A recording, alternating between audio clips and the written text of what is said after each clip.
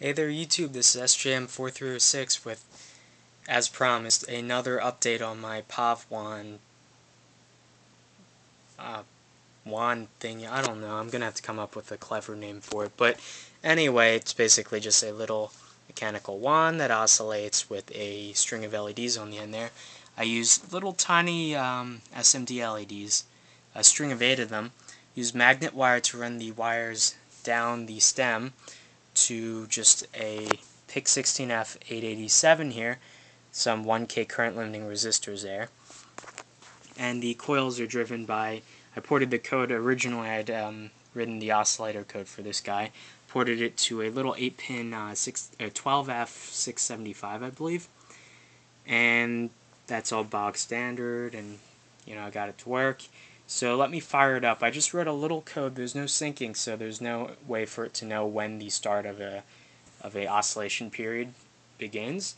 So right now it's just doing a Larsen scanner, so it'll generate like a sawtooth or a triangle wave looking kind of thing on the display there. But let's just fire it up.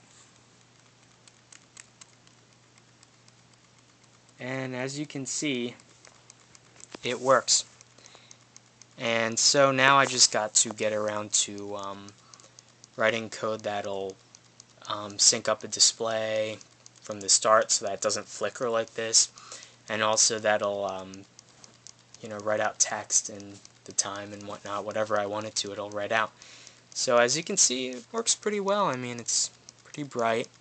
It's only flickery just because of there's no sync on it, and also POVs, like POV displays and cameras, tend not to get along well with each other.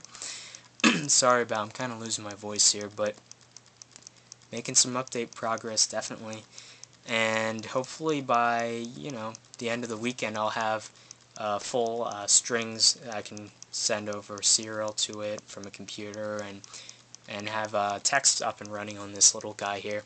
And I need to really finish up the hardware. I'm going to have all the chips on a single little PCB, which I'll hide actually underneath the entire mechanism. And other than that,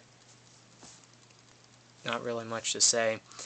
I'll give you guys an update whenever I get around to making any progress. So I'll see you guys then.